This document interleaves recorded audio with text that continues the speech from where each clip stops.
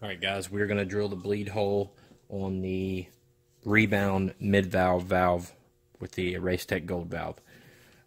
You want to drill it on the upper side, which is the taller part of the piston. And this one's a 1.3 millimeter, which wouldn't even work in my drill, so I had to put a paper towel in there and hopefully it'll hold it. But you're just going to come right down. It just needs to pop right through that little arm.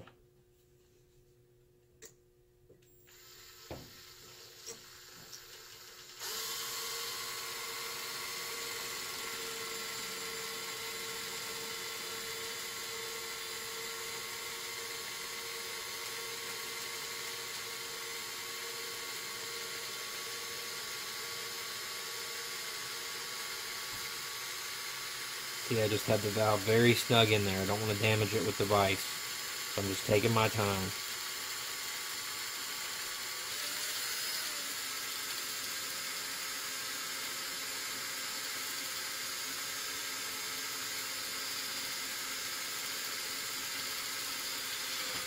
There you go, I'm through. Make sure all that debris is cleaned out really well.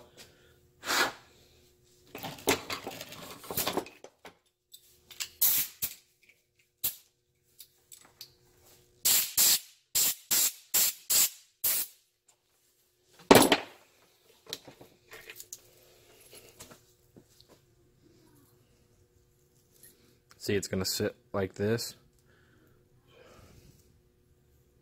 You're good to go.